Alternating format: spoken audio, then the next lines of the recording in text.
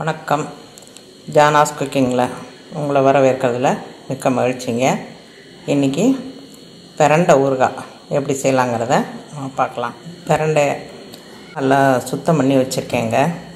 இந்த மாதிரி ஆஞ்சி எடுக்கணும். அந்த கீழே இருக்கிற நார் அதை நம்ம எடுக்கணும். இந்த மாதிரி நம்ம உரித்து எடுத்துக்கணும். எடுத்து அந்த மாதிரி சுத்தம் பண்ணி வச்சுக்கணும். இது வீட்டிலையே நட்டு வைக்கலாம். இல்லை கீரைக்காரவங்க கிட்ட கிடைக்கும். அவங்கக்கிட்ட காய்கறி விற்கிறவங்க, கீரை விற்கிறவங்க அவங்களே கொஞ்சம் ஹெல்ப் பண்ண சொன்னால் பண்ணி தருவாங்கங்க. இந்த மாதிரி கொஞ்சம் உரித்து கொடுப்பாங்க. இது கொஞ்சம் அரிப்புத்தன்மை உள்ளது. அதனால் லைட்டாக கையில் எண்ணெய் பூசிக்கிட்டு நம்ம உரிக்கலாம். நல்லெண்ணெயை கையில் தடவிட்டு உரிக்கலாம். அப்படி இல்லைன்னா அவங்கள நம்ம ஹெல்ப் பண்ண சொல்லலாம், பண்ணி தருவாங்க.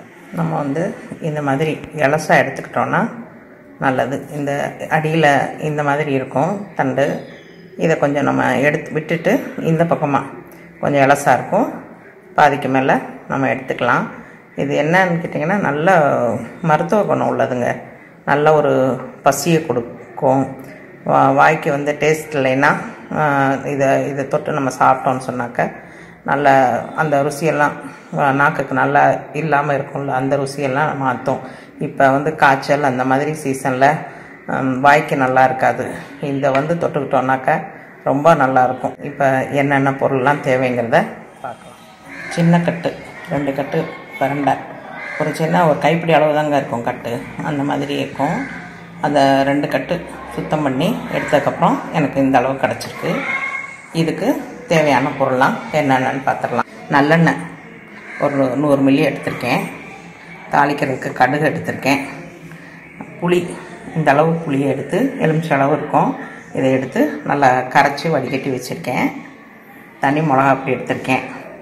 உப்பு எடுத்திருக்கேன். பெருங்காயம் கொஞ்சம். இது வெந்தய பொடி. வெந்தயத்தை வெறுமனை எண்ணெய் இல்லாமல் வறுத்து அதை நுணுக்கி வச்சுருக்கேன். இது ஒரு 2 சிட்டிகை இருக்கும். வாங்க இப்போ நம்ம எப்படி செய்யலாங்கிறத பார்க்கலாம். அடுப்பில் வாணலி வச்சுட்டேன். வாணலி காஞ்சோடனே எண்ணெயை சேர்த்துடலாம். எண்ணெய் நல்லா சூடாகட்டும். தன்னொடனே நம்ம அந்த கடுகை சேர்த்துடலாம். அடுப்பு மீடியமாகவே இருக்கட்டும். கடுகு நல்லா வெடிக்கட்டும். கடுகு நல்லா வெடிச்சிடுச்சு. வெடித்த உடனே நம்ம அந்த பிரண்டை சுத்தம் பண்ணி வச்சுருக்கிற பிரண்டையை இதில் சேர்த்துடலாம். நல்லா வதங்கிட்டுருக்கு.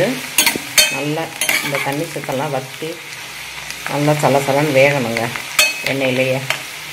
அது வரைக்கும் நல்லா வதக்கிட்டுருக்கோம். இப்போ கொஞ்சம் பெருங்காயம் சேர்த்துடலாம். இந்த மாதிரி நல்லா வதங்கி வருது. இந்த ஸ்டேஜில் நம்ம உப்பு சேர்த்துடலாம். நல்லா வதங்கிடுச்சு. அடுப்பை சிம்மில் வச்சுட்டு இந்த மிளகா பொடியும் சேர்த்துடலாம். சேர்த்து நல்லா ஒரு கிண்டு, ரொம்ப கரிஞ்சிடக்கூடாது. அடுப்பை சிம்மில் தான் வச்சுக்கணும்.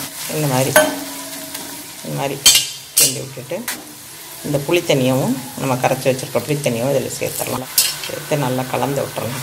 புளிப்பு சேர்த்து இதுக்கு வேணுங்க. புளிப்பு டேஸ்ட் இதுக்கு வேணும். அப்போ தான் நல்லாயிருக்கும். புளிப்பு, காரம், உப்பு எல்லாம் சேரும்போது ரொம்ப டேஸ்ட்டாக இருக்கும். இந்த புளித்தண்ணியும் கொஞ்சம் வற்றி வரட்டும். அது வரைக்கும் நம்ம வெயிட் பண்ணுவோம். ஒரு 15 நிமிஷம் அடுப்பில் இருந்துருக்கு. நல்லா தண்ணி நல்லா சுண்டி வத்திருச்சு. இப்போ நம்ம எடுத்து வச்சுருக்கிற இந்த வெந்தய பொடியை சேர்த்துடலாம். இதுதான் ஊறுகாய்க்கு நல்ல ஒரு வாசனை, டேஸ்ட்டு கொடுக்கக்கூடியது. இன்னும் கொஞ்சம் கெட்டியானோடனே நம்ம எடுத்து வச்சுக்கலாம். ஊறுகாய் ரெடி ஆயிடுச்சு. இந்த அளவு நான் வெல்லம் வச்சுருக்கேன் கொஞ்சமாக.